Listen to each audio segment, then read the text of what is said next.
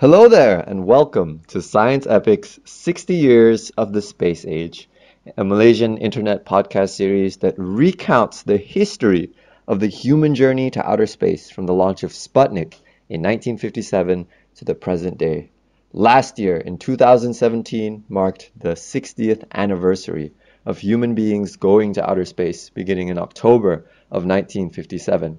I'm your hostess with the mostest on this flight across time and space as we retell the adventures of human beings taking their first steps out into the cosmos and the great beyond.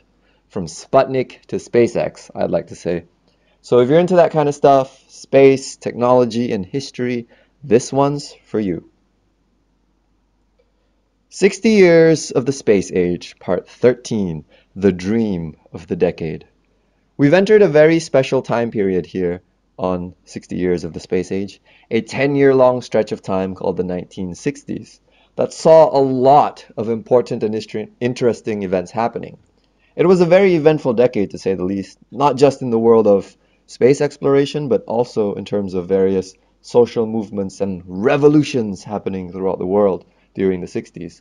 Also, the Beatles were coming up, so it was a great decade for music. Hey Jude! Yeah. The 60s was the decade that played host to the civil rights movement, led by Reverend Martin Luther King, which opened equal rights and voting privileges to African Americans.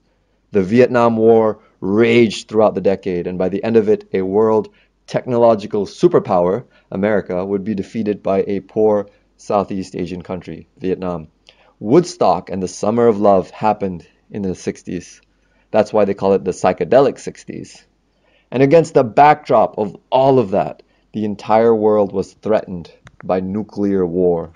The very technologies we had invented proved to possibly be the reason for our downfall. In October 1962, Russian missiles of the same type designed by Sergei Korolev, the chief designer behind the rocket that got Sputnik into space, were discovered in Cuba, just a hop, skip, and an oh na na away from the coast of Florida in the United States. The missiles had the range to hit any location on the mainland United States. Few people today truly understand how close we came to complete and utter annihilation during those tense 13 days. That's why it's worth the reminder of that event. But the world persisted. Cooler heads prevailed, and we're not dead yet. We've still got a story to tell. Yeah. Anyway, in the last episode, we talked about Yuri Gagarin's historical flight into orbit and his bumpy ride back down to Earth. Go ahead and search for that, 60 Years of the Space Age, Part 12, if you want to hear about it. If you want to hear about that tale that took place in April of 1961.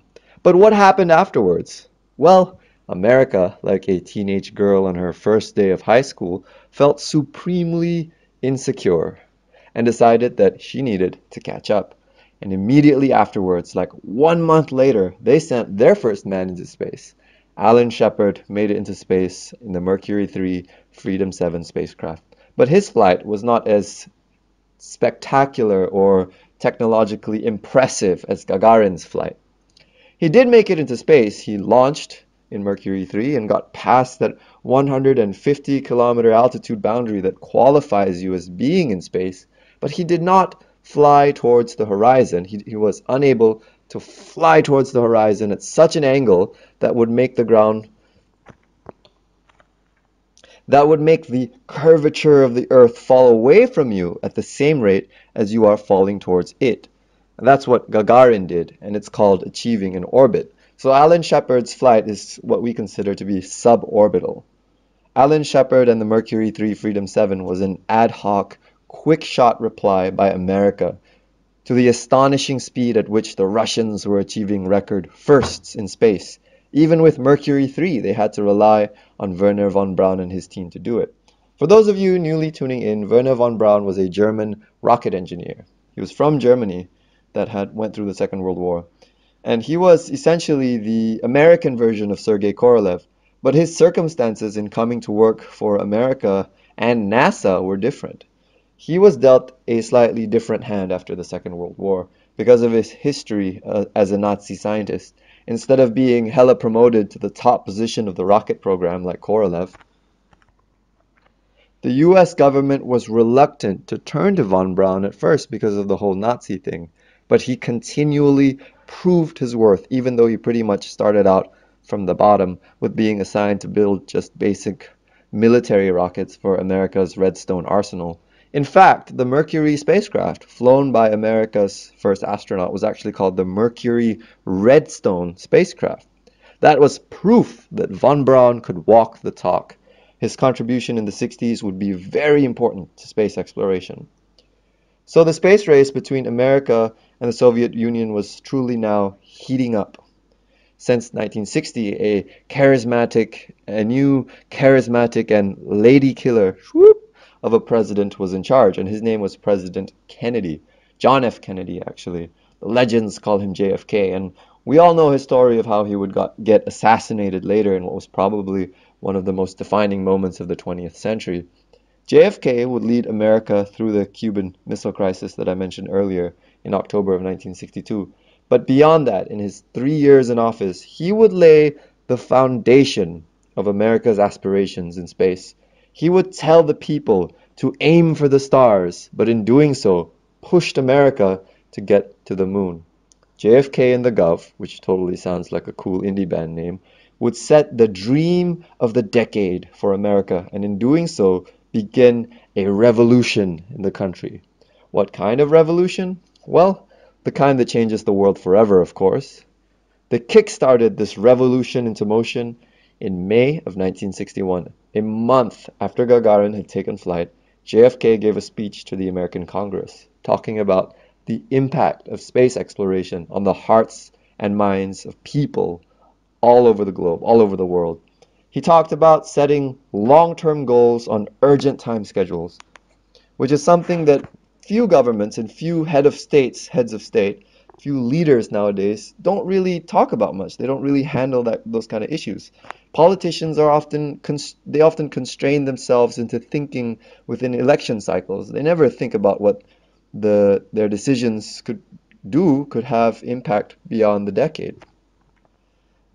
They never think about what direction their decisions could carry their people beyond a decade. Very few politicians do this.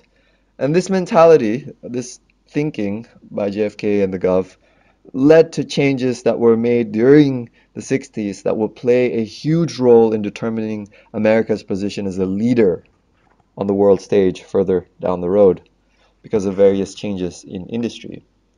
And because of that direction they were on, billions of dollars began to be pumped into NASA and space research in the early 60s. It was already $1 billion going into 1960 and would peak in 1965, which is the highest that NASA funding would ever get was that year in 1965. And it's way more than NASA gets today. We had a podcast talking about the formation of NASA and how that got started. I think it was part 10, the birth of NASA. But yeah, today's NASA budget is nothing compared to what it was in those years following the flight of Yuri Gagarin. Today, as cool and as awesome as the things that NASA does, it gets less than half of 1% of the federal budget of the United States. Back in the 60s, it was 8 times that. I think it was about 4% of the federal budget. So you can see the difference of where the priorities were since the days of JFK and the beginning of this space race. All of that money was put into training the people needed to man the command centers, training the astronauts, to build the launch centers, the gantries, and then also building the rockets like the Mercury, the Gemini, and eventually later on the Apollo that would get Neil Armstrong to the moon. It was really like an explosion within those first 5 years of the 60s. They really wanted that leg up over Russia. There was a lot of stress about it within the White House. There was this one time President Kennedy was consulting one of his advisors for a solution on how to surpass the Russians in the space race, and he was like, how do we tackle this problem? Who do we ask? Who do we bring in? I don't care if it's that janitor over there. If he can do it, let him do it. So you can see how desperate and critical the situation was that America catch up.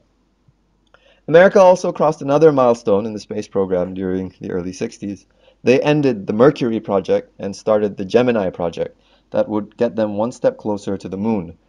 The Mercury project was the first American spaceflight program, American human spaceflight program that would involve astronauts, that began since the very inception of NASA in 1958. It was supposed to have beaten the Soviets into space, but it fell short by a month. Mercury's objective was to achieve orbit just like Gagarin did in 1961, but they only managed to get into orbit in February of 1962. Remember, Alan Shepard's flight was suborbital, almost there, but not quite. America would finally achieve orbital capability in February of 1962 with astronaut John Glenn flying 3 orbits around the Earth. But the Mercury series spacecraft were designed. Now, this is where the difference is in technological applications between the Russian side of things and the American side of things. The Mercury series spacecraft were designed from the get-go to give more control to the astronauts, manual piloting control, unlike the Soviet spacecraft, which tended to be more preset and remote controlled from the ground. And unlike the Soviet re-entry vehicles, the astronauts didn't have to like eject and make a dangerous parachute jump hundreds of meters off the ground when they came back to Earth. The American capsules tended to land in the ocean, but this gave way to other dangers. The second Mercury spacecraft, called the Liberty Bell 7, that came back to Earth carrying astronaut Gus Grissom, got waterlogged and sunk into the bottom of the Atlantic Ocean. The capsule would only be recovered several decades later in 1999. And Gus Grissom almost died. So if you imagine that if that happened, what kind of hoo-ha the media would have over that kind of event. Now the next spacecraft in the works, now that was the Mercury project. Following that, beginning in 1963, sorry, not 63, 61, beginning in 1961, was meant to test the waters for a future mission to the moon. Sort of like what we're doing now with the Mars rovers, if you want to look at it that way, optimistically. There are some important things that Gemini would have to do, would have to achieve before a ship could be cleared to go to the moon. It would have to satisfy some engineering design challenges. The Gemini spacecraft would have to be able to operate in space for as long as the flight time, flight duration it was to get to the moon. That's 3 days going and 3 days coming back. It would have to be able to fly in space for 6 days straight. The Gemini spacecraft in the works would have to support astronauts on EVA operations. That's EVA is a term that stands for extravehicular activity, the act of putting on your spacesuit and going outside your spacecraft and doing things outside of the ship.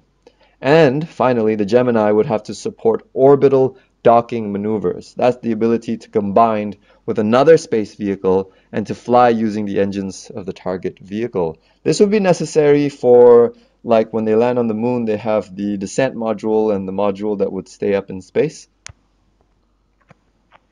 There was the lunar module, which would go down to the moon, and there was the command service module that would stay up in orbit around the moon. So they were with Gemini, they were going to practice doing this. So that's why they built the Gemini, so that they could have trial runs before they actually build the actual spacecraft Apollo.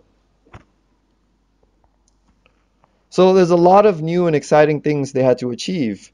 America was going to achieve there was a lot of new and exciting things to achieve in space that America was going to aim for, but it would also give rise to a lot of disastrous problems, catastrophic failures, and even some tragic deaths too.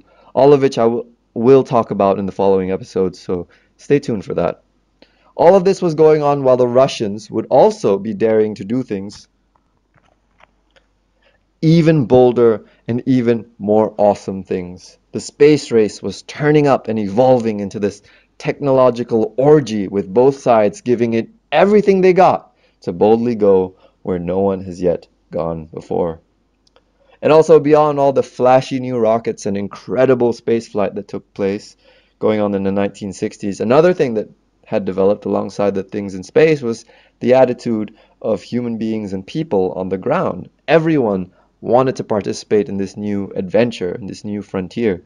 Kids wanted to be astronauts, Students wanted to be engineers, and adults wondered where this crazy race would take the human race to, and it would eventually all shape us generations later into who we would become today.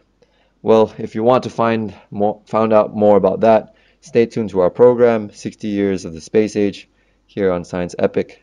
Thanks for watching. Thanks for tuning in, and I'll see you next time. Swoosh. If you enjoyed this content that we have here on Science Epic 60 Years of the Space Age, be sure to help us out by dropping a donation on our Patreon. Like, comment, and subscribe. Follow us on Twitter, Facebook, and Instagram. Thanks for watching, and I will see you next time. Boop!